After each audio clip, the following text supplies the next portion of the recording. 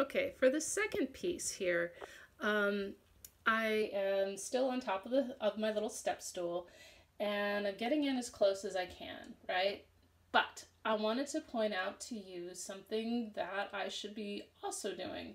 And I'm gonna have to do this as a little separate little film, but notice like how much white, how much of the table you can see around my little painting, right? So I really should be turning my camera so that I can get as close a frame in as possible. And that way I can, really maximize the digital quality and the pixels and all that kind of stuff. Because I would be cropping out all of this table from it. So let me turn my camera and you'll see the difference. Okay, now I'm doing the same thing, except my camera is now in portrait mode instead of landscape mode. And so portrait is, like this. The landscape is long, like looking at a landscape. And now I can get a lot closer to the piece, and I don't have to crop out as much. So that means that I'm just gonna have a higher quality image with more pixels and that kind of stuff. And I could do the same thing with, I'm tapping on my phone on various areas, and you can see it's sort of lightening or darkening.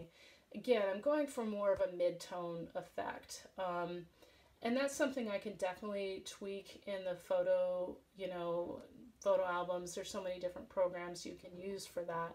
They're just built into your phone. And I really prefer to keep that extremely simple. My rule of thumb is that if I have to do a lot of adjusting of the color or the lightness or the darkness, like beyond just maybe a little bit of a exposure or a little bit of a contrast or something like that, then that means I need to retake the photograph. Sad but true, but that just is the moment of just like, okay, suck it up and deal with it. So again, really trying to avoid that whole Star Wars effect that happens either way.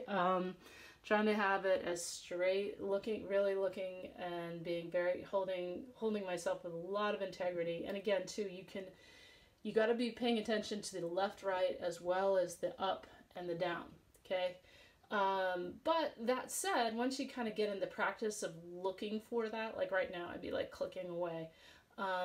Then that just goes a long way towards helping your photographs look better. Okay, so this is the last painting. It's, I believe, 16 inches by 20 inches. And again, I'm on top of this little stool here.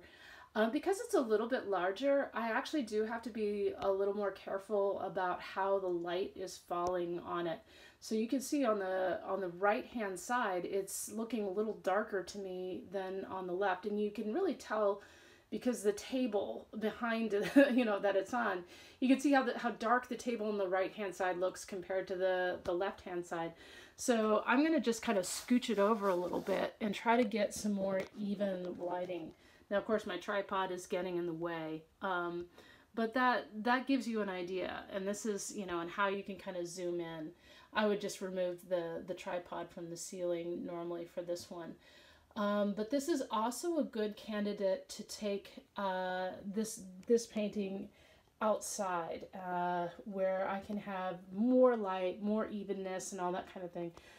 One of the things that's really nice about all of these things is that none of them have any kind of gloss or clear coat, or they're not framed, they're not under glass. So the worst is when you have to photograph something that is under glass. And I hate to say this because I've been there. The best thing you can do for the best results is to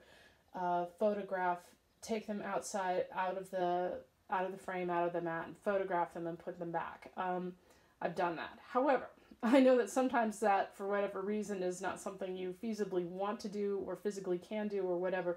So I'm going to give you a few tips for that awful situation.